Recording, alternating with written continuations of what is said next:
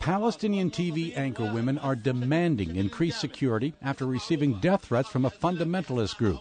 The group has already claimed responsibility for bombings of cafes and shops. About 50 people, mostly women wearing headscarves, marched from Palestinian TV offices in Gaza City to the office of the Palestinian president, Mahmoud Abbas. The fanatical group called the Swords of Truth sent an email to news organizations on Friday threatening to cut the throats of women who don't wear modest Islamic clothing while on the air.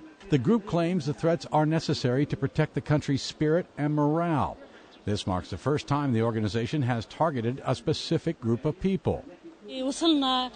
Many of the women, such as this one, are terrified, and some are even refusing to work after receiving the threats to behead them if they didn't cover up while on television. The chief of presidential security says his organization is prepared to offer security for all of its employees, including the 15 female anchors on Palestinian TV, most of whom wear headscarves. Tim McGuire, The Associated Press.